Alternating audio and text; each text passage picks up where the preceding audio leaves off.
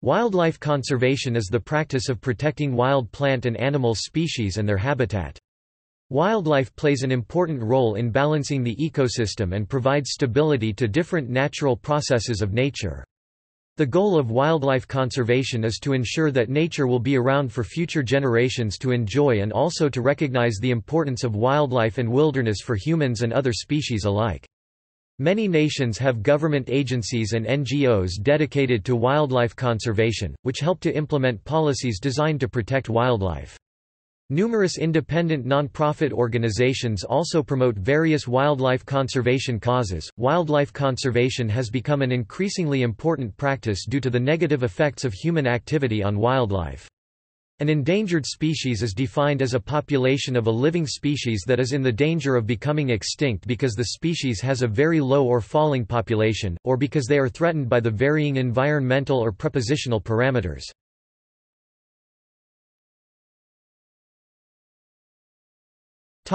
Major dangers to wildlife. Fewer natural wildlife habitat areas remain each year. Moreover, the habitat that remains has often been degraded to bear little resemblance to the wild areas which existed in the past. Habitat loss due to destruction, fragmentation, and degradation of habitat is the primary threat to the survival of wildlife. Climate change. Global warming is making hot days hotter, rainfall and flooding heavier, hurricanes stronger and droughts more severe. This intensification of weather and climate extremes will be the most visible impact of global warming in our everyday lives. It is also causing dangerous changes to the landscape of our world, adding stress to wildlife species and their habitat.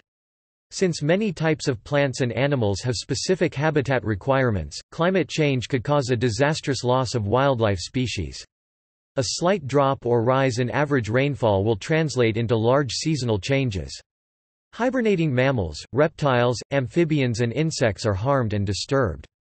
Plants and wildlife are sensitive to moisture change, so they will be harmed by any change in moisture level.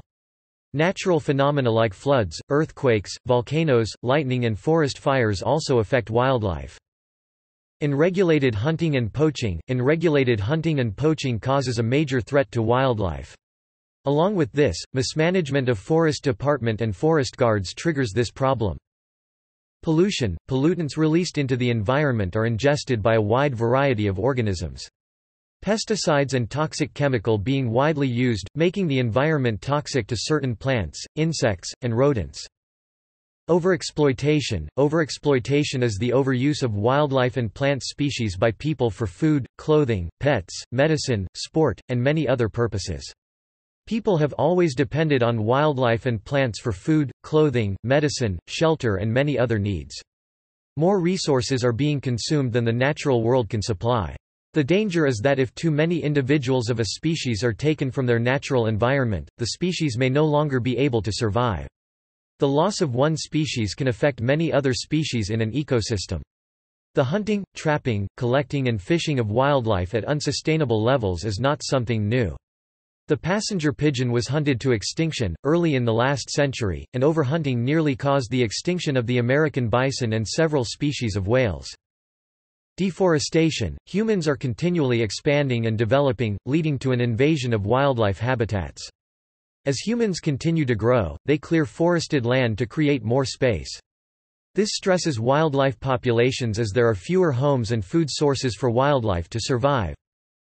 Population. The increasing population of human beings is a major threat to wildlife.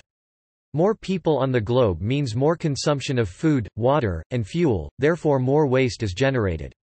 Major threats to wildlife are directly related to the increasing population of human beings.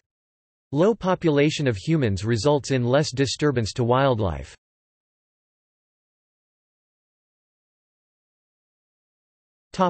Wildlife conservation as a government involvement.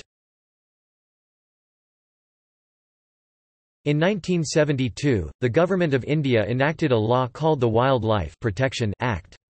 In America, the Endangered Species Act of 1973 protects some U.S. species that were in danger from overexploitation, and the Convention on International Trade in Endangered Species of Fauna and Flora (CITES) works to prevent the global trade of wildlife, but there are many species that are not protected from being illegally traded or being over-harvested. The World Conservation Strategy was developed in 1980 by the International Union for Conservation of Nature and Natural Resources (IUCN) with advice, cooperation and financial assistance of the United Nations Environment Programme (UNEP) and the World Wildlife Fund, and in collaboration with the Food and Agriculture Organization of the United Nations (FAO) and the United Nations Educational, Scientific and Cultural Organization (UNESCO). The strategy aims to provide an intellectual framework and practical guidance for conservation actions. This thorough guidebook covers everything from the intended users of the strategy to its very priorities. It even includes a map section containing areas that have large seafood consumption and are therefore endangered by overfishing. The main sections are as follows.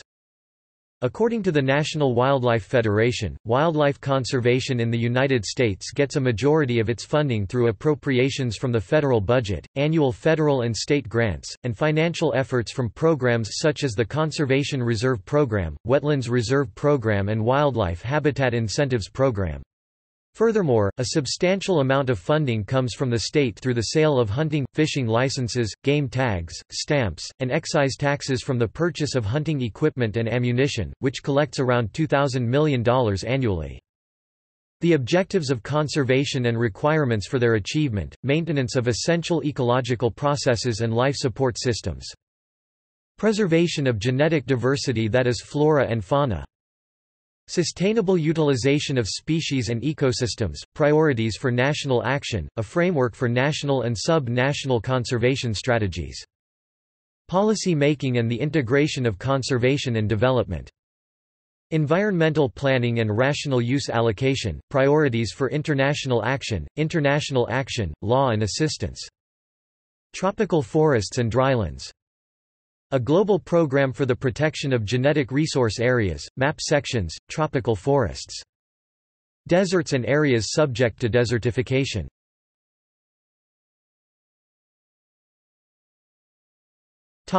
Non-government involvement.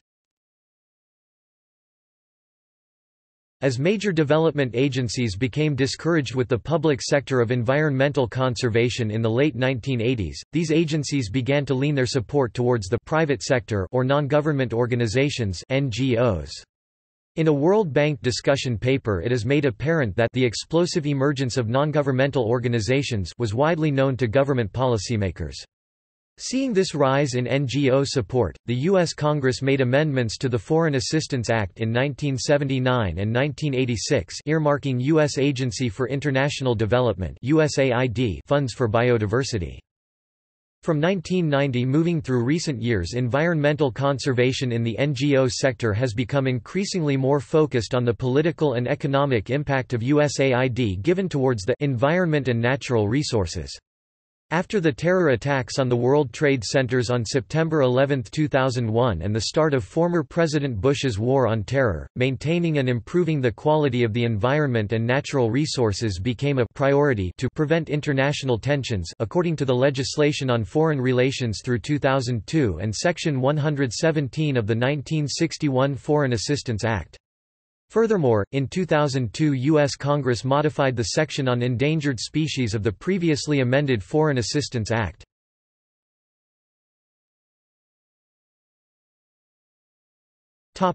Active non-government organizations. Many NGOs exist to actively promote, or be involved with wildlife conservation. The Nature Conservancy is a U.S. charitable environmental organization that works to preserve the plants, animals, and natural communities that represent the diversity of life on Earth by protecting the lands and waters they need to survive. Worldwide Fund for Nature (WWF) is an international non-governmental organization working on the issues regarding the conservation, research and restoration of the environment, formerly named the World Wildlife Fund, which remains its official name in Canada and the United States. It is the world's largest independent conservation organization with over 5 million supporters worldwide, working in more than 90 countries, supporting around 1,300 conservation and environmental projects around the world. It is a charity, with approximately 60% of its funding coming from voluntary donations by private individuals. 45% of the fund's income comes from the Netherlands, the United Kingdom and the United States. Wild Team, Wildlife Conservation Society, Audubon Society, Traffic Conservation Program, Born Free Foundation, Save Cambodia's Wildlife, Wild Earth Guardians.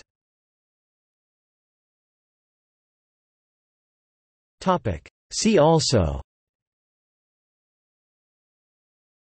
Conservation biology, Conservation movement, Refuge ecology, Wildlife farming, Wildlife management.